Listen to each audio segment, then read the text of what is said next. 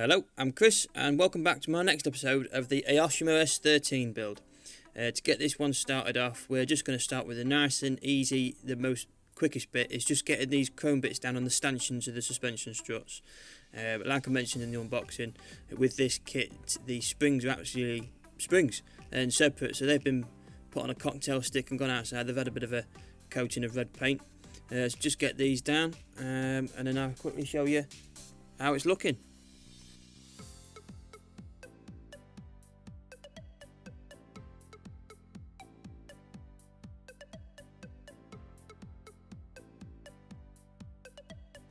So once we get back into focus, you can see here the difference it makes having a separate spring instead of one that's being moulded in. The moulded in ones are not too bad, but they can be quite tricky at times, especially when these springs are a lot thinner and smaller and they're a tighter knit. But yeah, these, I really like it. I wish more kits had separate springs. When it comes to the chassis work, I tend to have the same bunch of paints just to get through the detailing required that personally I find is enough. You know, such as your rubber black, you've got your metallic greys, your gunmetals, chromes, flat aluminiums, Titan gold. I have Titan gold or red, depending on what mood I'm in, depends what calipers get painted. I also have a X11 and X12 mix. X11 chrome, X12 gold leaf, an equal mix of gold leaf, chrome and thinners. I tend to use that for like touching up like little details, like maybe little bolt heads and things like that, which you'll see further along in the video.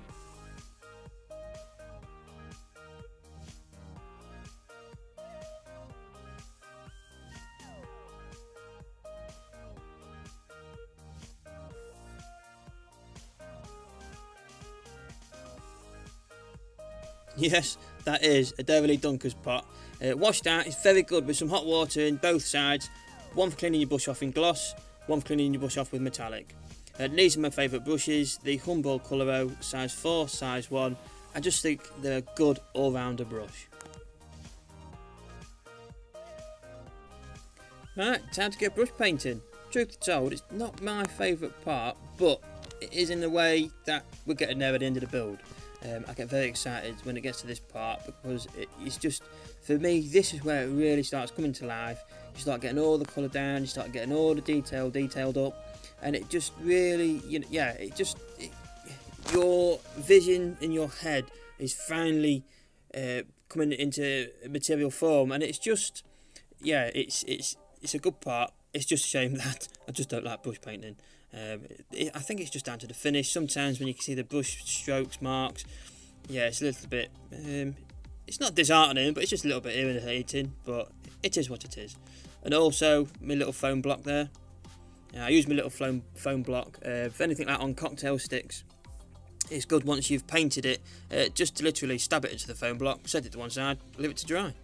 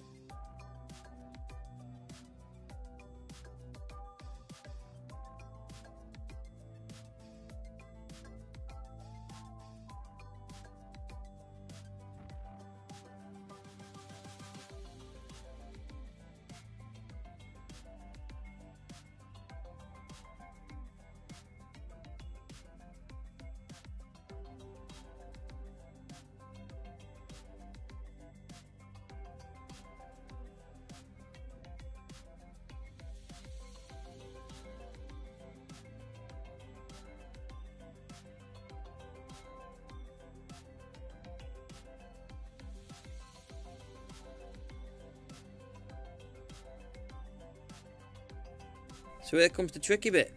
Trying to paint these wheel nuts on these little tiny wheels. It's not my favourite part, especially as I haven't got this steady as hand going. I do make a little bit of a mess. What I'm trying to actually do is lay down a chrome base. Once it's dried, going over it with like a clear red.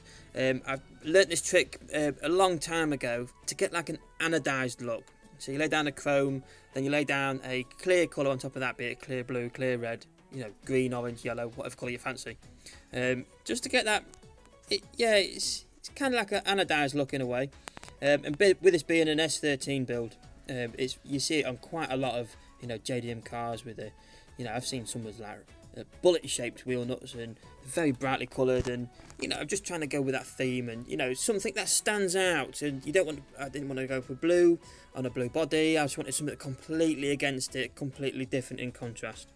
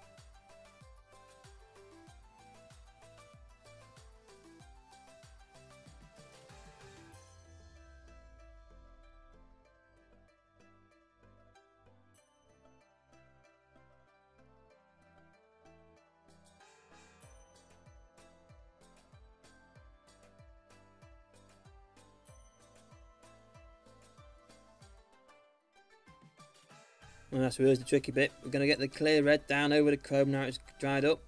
This is the hardest bit. It obviously, with the red over the white, it stands out a lot more than a little bit of chrome.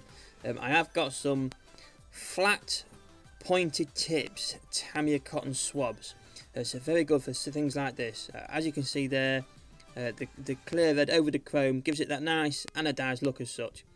This is that pointed cotton swab tip I was on about. So I've got a little bit of paint on the spokes there. One end I've just wet it with some warm water while the paint's still wet, just trying to clear it off, budge it off, and then with a dry end just wipe it up and clean it up. And you'll see later on, I just think it's worked out pretty well.